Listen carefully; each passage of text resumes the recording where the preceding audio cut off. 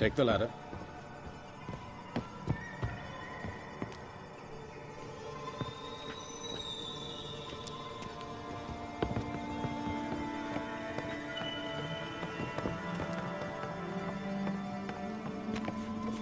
This is the place.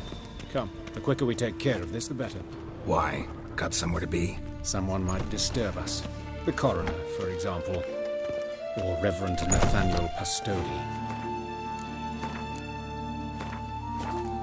Very well. We seek the corpse of a dwarven woodcarver.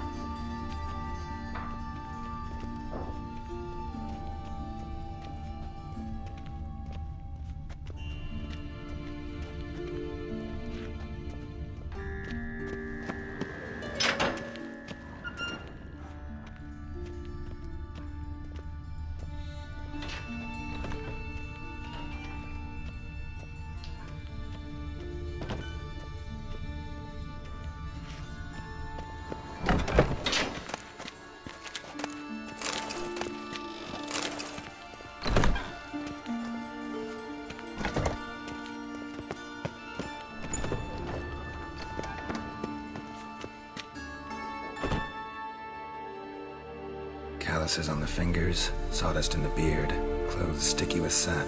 Must be our dwarf. Excellent. I trust you don't grow weak in the knees at the sight of blood. Not a bit. Start the autopsy. Where? Let's look at his head. Hair smells like it's burnt, like he was in a fire. Notice anything else? That his eyes have been scooped out, for instance?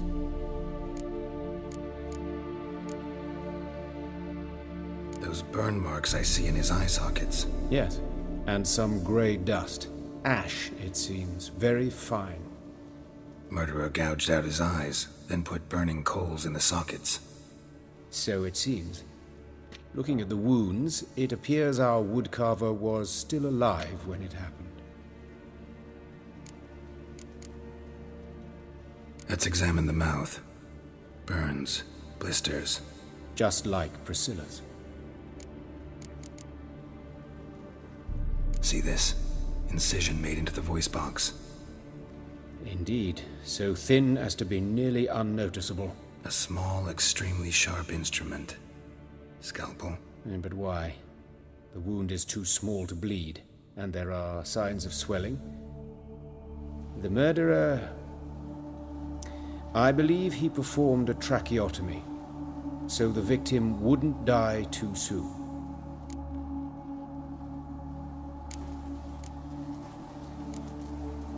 Let's examine his torso. What have we here? Deep wound on the left side of his rib cage, and a scar the length of his stomach. Let's examine the chest wound. Yeah, heart carved out, wound cauterized. Wait a minute, there's something else.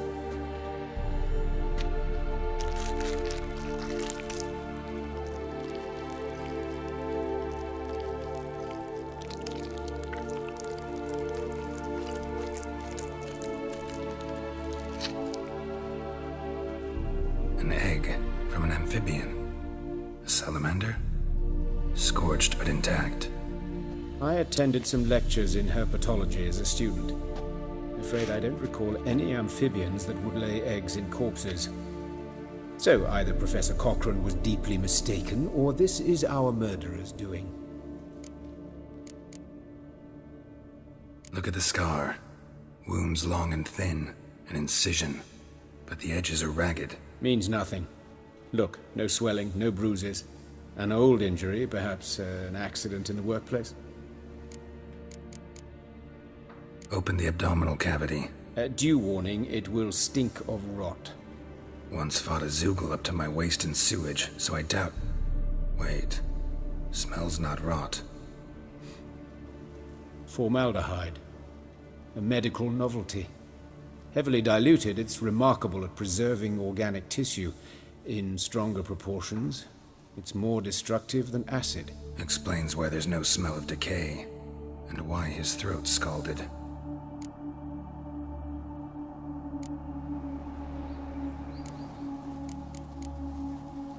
Look at his hands, these welts. Rope burns, right? He was tied up. I'd expect so. No one could sit through such torture unless bound. Speaking from experience? Yes, that of a victim. Spent a year in the dungeons of Tretogor. Long story. Some other time, maybe. See the callus? Our dwarf wore a ring, but someone took it off him. See anything interesting on his legs? His right foot. The ankle swollen, toenails broken. He clearly kicked something very hard, right before he kicked the bucket. Doesn't strike me as the right time for jokes. Apologies. We surgeons, we've a different sensibility. And a different sense of humor. His genitals, we ought to inspect those. I sincerely doubt they bear any relation to the matter. We'll see. Pull down his trousers and... shit. Syphilis, actually. Early stages. No sign of diffusion. Think there could be a connection? Only as the killer's potential motivation. All right. Think I know enough. Enlighten me, please, because I've still no notion what this is about. What the motive might have been.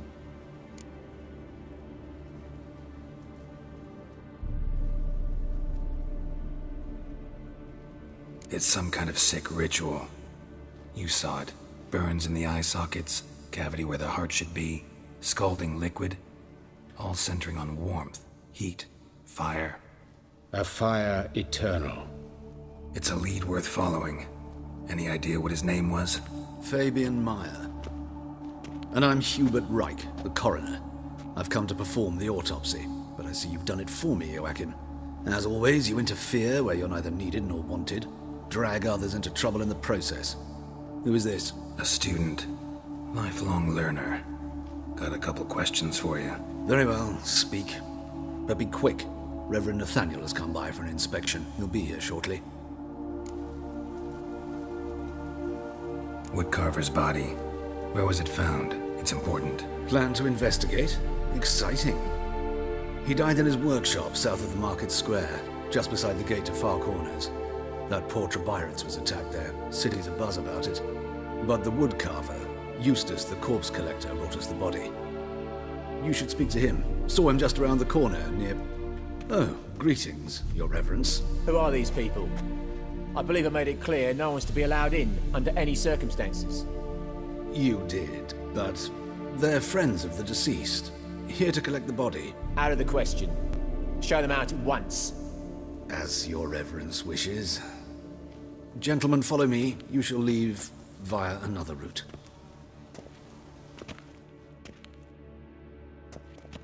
Why'd you cover for us? I was covering my own arse.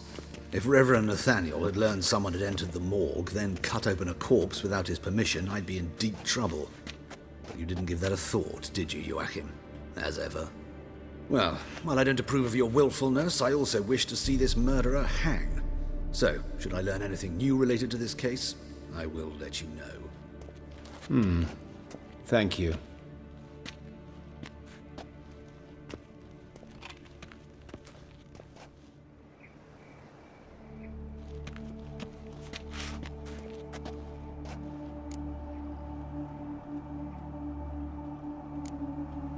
Nathaniel. Who is he? A scoundrel. A rogue. Like every man who wears the robes of the Eternal Fire. Most are scoundrels before they ever put on the robes. True in his case as well. Before he donned the frock, Nathaniel was a torturer. Delighted especially in torturing women. Later, Hierarch Hemmelfart appointed him to oversee the morgue. He deals with the temple guard, supervises cremations, conducts funeral masses in the temple on the Isle, and so forth. Dream job. Might have told me you know the coroner. We could have skipped the trip through the sewers. I know him, thus I avoid him. I've said enough on the subject. Don't aim to press you. Thank you. I've nothing to hide. It's just an old wound, unhealed as yet. What will you do now? Plenty of leads.